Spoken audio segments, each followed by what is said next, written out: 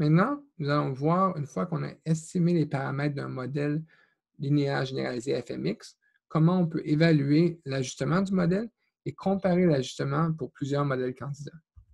Dans un modèle de régression linéaire, on avait des graphiques de diagnostic pour les résidus, donc la différence entre la valeur observée et attendue pour Y selon le modèle. Pour un GLM ou un GLMM, les résidus ne sont pas distribués normalement et leur variance n'est pas homogène. Donc, ces mêmes diagnostics-là ne s'appliquent pas. Par contre, on peut vérifier si les résidus respectent le modèle. Et pour ça, on va calculer ce qui s'appelle un résidu de Pearson, où j'écris RP. C'est le résidu brut, donc la différence, donc pour une observation codonnée, la différence entre la valeur observée et attendue, mais divisé par l'écart type attendu spécifiquement pour cette observation-là. C'est-à-dire que dans un modèle poisson ou binomial, l'écart type attendu en fonction de la valeur prédite, par exemple, de lambda, c'est la racine carrée de lambda, ou pour binomial, c'est la racine carrée de la variance qui est np1-p. Donc, si on place l'écart type dans cette équation-là pour chaque résidu, on a une propriété intéressante, c'est que la somme de ces résidus-là au carré, ça suit une distribution du qui carré. Donc, même si les résidus ne suivent pas une distribution normale, tout ça, si on fait la somme des résidus au carré, ça va suivre une distribution du qui carré, et le nombre de degrés de liberté, c'est le nombre de degrés de liberté résiduel du modèle. Dans ce cas-là, on peut faire un test du qui carré pour voir si l'ajustement du modèle est conforme à la distribution théorique poisson ou binomial selon le cas. Ici, je donne un exemple. Je prends la fonction residuals pour mon modèle et j'écris type égale Pearson pour avoir les résidus de Pearson. Ça me donne un vecteur de résidus que je mets au carré, je fais la somme. Et la valeur du carré, c'est 26,4. Ensuite, je peux utiliser la fonction p chi-square pour aller voir c'est quoi la probabilité d'avoir une valeur du qui carré plus faible ou égale en fonction du nombre de degrés de liberté résiduelle du modèle. Et en faisant 1 moins cette probabilité cumulative, j'obtiens la probabilité d'avoir une valeur plus extrême du qui carré. C'est une valeur P. Si la valeur P serait très petite, on rejetterait l'hypothèse que les observations viendraient de notre modèle, puisque les déviations seraient trop grandes. Ici, en fait, la valeur P est grande, donc on n'a aucun indice que l'ajustement est mauvais par rapport à notre modèle.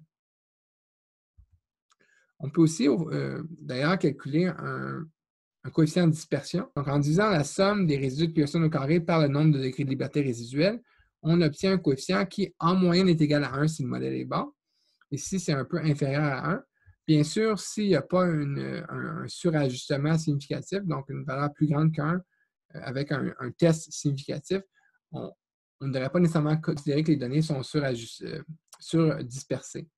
Mais ici, on a une sous-dispersion qui est vraiment légère et en fait, on ne se préoccupe généralement pas de la sous-dispersion, le fait que les résidus sont plus proches des valeurs attendues que prévu. Bien, une sous-dispersion extrême, par contre, si on avait un coefficient beaucoup inférieur à 1, pourrait indiquer que le modèle est surajusté. Mais ça, on va pouvoir aussi le vérifier en faisant une sélection de modèles avec des modèles plus simples, comme on va voir plus tard. Maintenant, on peut vérifier, même si dans un GLMM, les résidus de la réponse ne sont pas distribués normalement, les effets aléatoires de groupe devaient être distribués normalement. Donc, les effets aléatoires donnés par RANF. Et RANF, ça donne une liste avec, pour chaque facteur de groupe. Ici, il y a seulement un facteur de groupe, c'est la plage. Donc, si je vais chercher l'élément beach de cette liste-là pour RANF, ça me donne un jeu de données avec 2 colonnes, les effets des plages sur leurs données à l'origine et les effets des plages sur le coefficient du NAP. Je peux ensuite vérifier que les déviations dans ces 2 colonnes devraient être normalement distribuées. Donc, d'abord, avec l'ordonnée à l'origine, on a seulement 9 points ici. Donc, c'est difficile de voir vraiment s'il y a une déviation importante de la normale, mais on voit quand même que les points, excepté peut-être les 2 plus extrêmes, sont autour de la prévision de la distribution normale selon le diagramme quantile-quantile. Maintenant, je peux faire un diagramme quantile-quantile avec QQ-norm et QQ-line pour placer la ligne pour l'effet de chaque plage sur le coefficient du NAP. Et là, on voit que les effets aléatoires, encore une fois, au mieux, ça va bien, mais on a quand même des valeurs assez extrêmes. Donc, ça veut dire qu'ils sont un peu plus loin que prévu, les valeurs extrêmes selon la distribution normale. Encore une fois, avec seulement 9 plages, ce n'est pas surprenant d'avoir quand même des déviations, vu que c'est un très petit échantillon. Maintenant, après avoir vérifié les suppositions du modèle, on serait intéressé peut-être à voir c'est quoi la fraction de la variance expliquée par un modèle. Et dans le cas d'un modèle linéaire simple en particulier, on pouvait déterminer cela avec le A carré. Le A carré, c'est la fraction de la valence expliquée. C'est 1, donc 100%, moins une fraction qui est la variance des résidus, ici, divisé par la variance totale de la réponse. Donc ça, c'est la partie non expliquée. Et en faisant 1 moins ça, ça nous donne la partie expliquée de la réponse. Pour un modèle mixte, généralisé ou pas, c'est plus complexe parce qu'on a différents niveaux de variation aléatoire. On a la réponse, mais on a aussi la variation entre les groupes. Donc, il y a une fonction dans le package mu-min qui s'appelle R²GLMM et qui calcule un R carré qui fonctionne pour les modèles mixtes, incluant ceux qui sont généralisés. On va l'appeler ici, cette fonction-là, sur les résultats de notre modèle et on obtient plusieurs lignes, j'y reviendrai plus tard, mais on obtient 2 colonnes surtout, R carré M et R carré C. A carré M, c'est le A carré qui est marginal, c'est-à-dire qu'on tient seulement compte des effets fixes. Si on ignore les effets de groupe et qu'on tient seulement compte des effets moyens pour leur donner à l'origine et le quotient du NAP ici, on explique 42% de la variance des observations. Si on ajoute les effets de groupe, on explique environ 86% de la variance des observations et il reste 15% qui est la variance résiduelle au niveau des groupes. Bien sûr, quand j'interprète ça en termes de pourcentage de la variance expliquée, c'est pour les modèles linéaires. Ici, le problème, on a un modèle linéaire généralisé, donc on a une relation non linéaire entre la moyenne et le prédicteur, et aussi on a une distribution non normale. Donc, ce n'est pas aussi facile à interpréter en termes de pourcentage de variance. Les variances ne sont pas additives, comme dans le cas linéaire. Mais qu'est-ce qu'on peut faire? C'est que pour un GLMM, qu'est-ce que cette fonction-là fait? C'est qu'on utilise la variance sur l'échelle du prédicteur linéaire. Donc, c'est comme si on retransformait la réponse en fonction de la fonction de lien. Donc, ça, c'est le pourcentage de la variance expliquée sur l'échelle du prédicteur linéaire, qui est si on prenait le logit de la réponse pour une réponse binomiale, si on prenait le log de la réponse pour une réponse de Poisson, ça serait la répartition de la variance expliquée.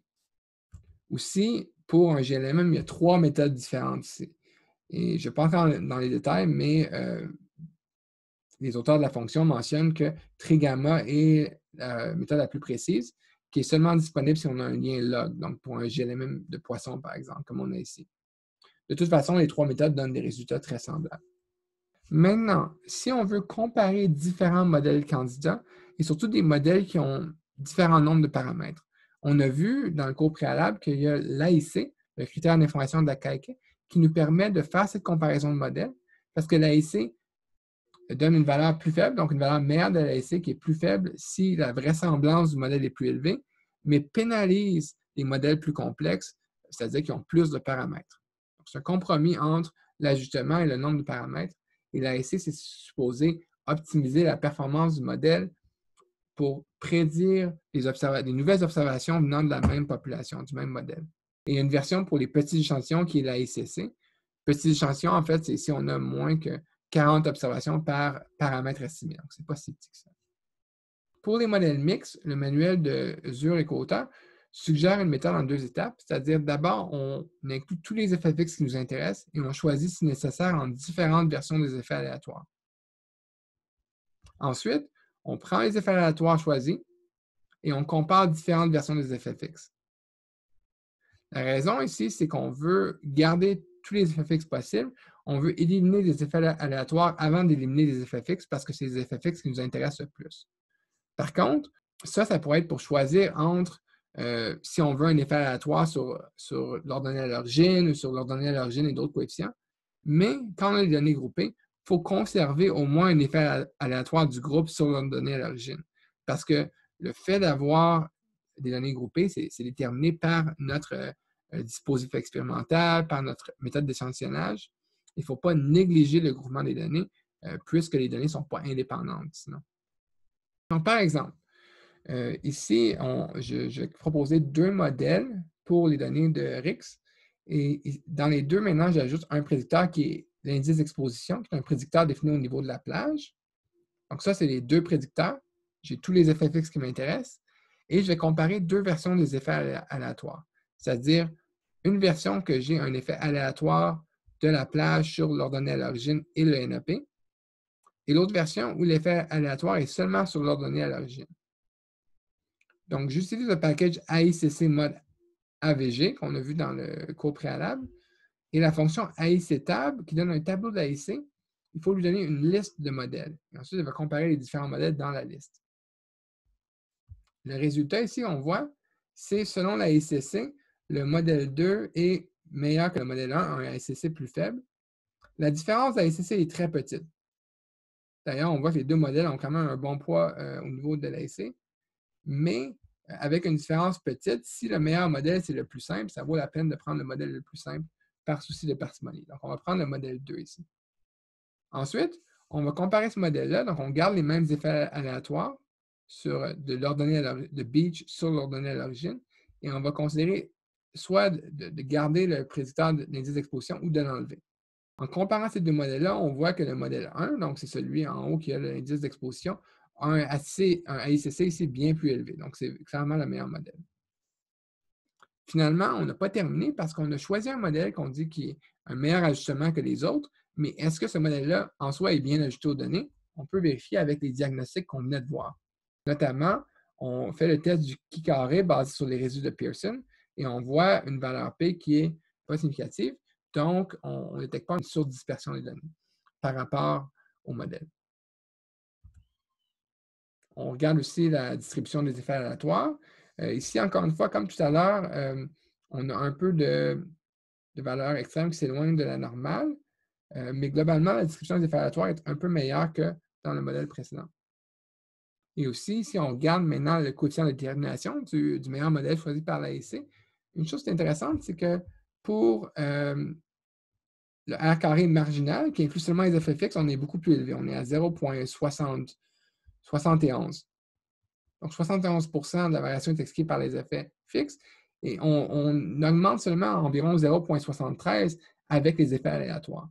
Et la raison pour ça, c'est qu'on a inclus un prédicteur au niveau des plages. Donc, les différences entre les plages dans le modèle original sont en grande partie expliquées par ce prédicteur déterminé au niveau de la plage, qui est l'indice d'exposition. Donc, la variation supplémentaire entre les plages est quand même assez faible. C'est ce qui conclut ce cours de cette semaine. Je voulais mentionner quelques références utiles, entre autres 2 articles de revue par Bolker et co-auteur et plus récemment par Harrison et co-auteur qui parlent vraiment des trucs, des choses auxquelles il faut faire attention pour appliquer des modèles linéaires généralisés AFMX dans le domaine de l'écologie. Et aussi, il y a le manuel de ZUR, donc un manuel qui est très bon pour tout ce qui concerne les modèles mixtes.